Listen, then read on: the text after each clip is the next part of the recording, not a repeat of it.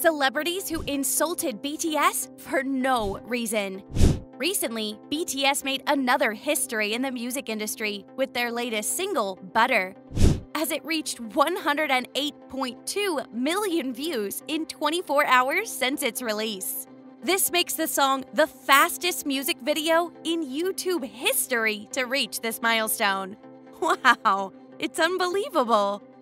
Currently, BTS holds the first and second place on YouTube's all-time top 24-hour music debuts, where in second place is another song, Dynamite. On top of this achievement, BTS is the first K-pop boy group and only so far to win the Billboard Music Awards, garnering 9 Billboard Awards so far since 2017. Seriously, their group's hard work is paying off. They have collaborated with many international artists and celebrities as well. Big names in the industry, especially Hollywood. However, did you know that despite BTS's massive success over these years, they have still experienced insults from people, especially celebrities, for no reason? Yeah, it's true. And we will be sharing with you who these celebrities and their rudeness towards BTS. Olivia Rodrigo. This American actress, singer, and songwriter has brought shades to BTS in her new advertising post. Her latest song released, Good For You, outstreamed BTS song Butter in the US in its first week. Well, actually, it's quite a shock for everyone. She got massive success in Spotify charts, and her song became even more popular. Her management and Olivia herself then decided to make a YouTube advertisement for her song, in which the advertisement is placed before many YouTube videos out there, and this includes BTS's music videos. Well, that's fine, really. But what angers the fans is the caption on her advertisement, saying, "A song that tops the charts, competing for the BTS." Do they have to say it like that? I mean, it feels like a very unnecessary and very unprofessional way to advertise her song. A fan even commented, "Why did she feel the need to make this comparison? You can promote your song without needing to say that your song got more streams than BTS. Be polite and respectful to others." I 100% agree with what this fan is saying. I mean, go promote your song, but don't promote it that way, girl. There are 100 ways to do that without putting shade on BTS. It's insulting. Be free. Back in 2013, when BTS just started out, and they were not that famous yet, Suga and RM went to a show where the rapper named Be Free insulted them by calling them girls. Be Free said, "Is BTS music hip-hop? Is wearing makeup like a girl on stage hip-hop? I do not understand where this guy is coming from, but maybe he was sleeping when K-pop was born. Dude, you gotta come back on your senses. Wearing makeup does not make any man less manly. And seriously, a guy who does not wear makeup does not make him a man. Feel that." He even added, "I'm sure BTS hasn't listened to our albums. We haven't listened to BTS's music either." I know it's not just me who thinks he is rude and very insulting to BTS. I mean, regardless of which profession we belong to, how high or low we are by status, popular or not, each of us doesn't have the right to insult other people. But this guy does not understand that.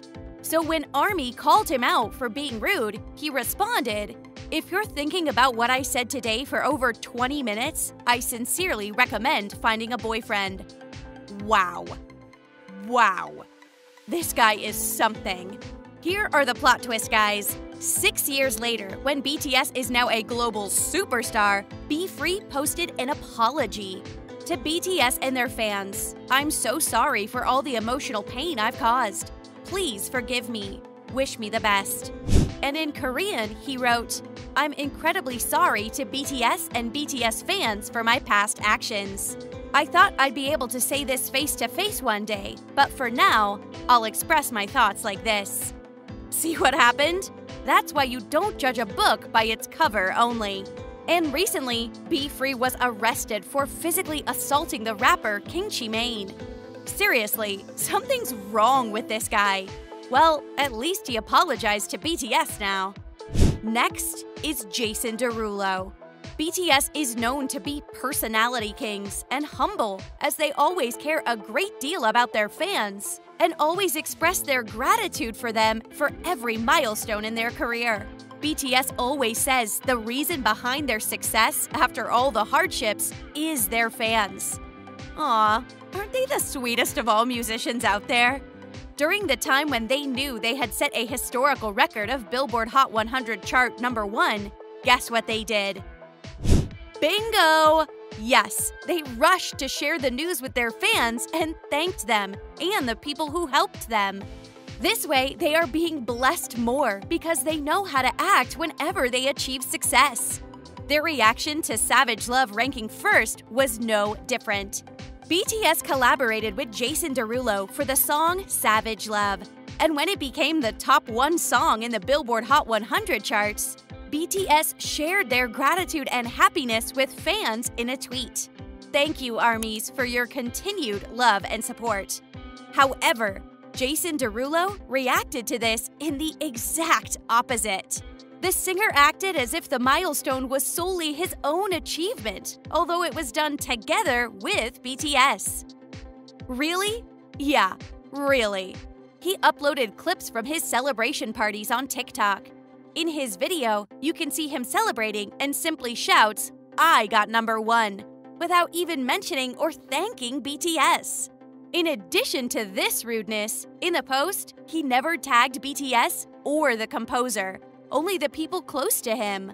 Can someone tell this guy he's forgetting something? But, oh, did he really forget? Or he really put it that way intentionally? What do you think? Let me know in the comment section below.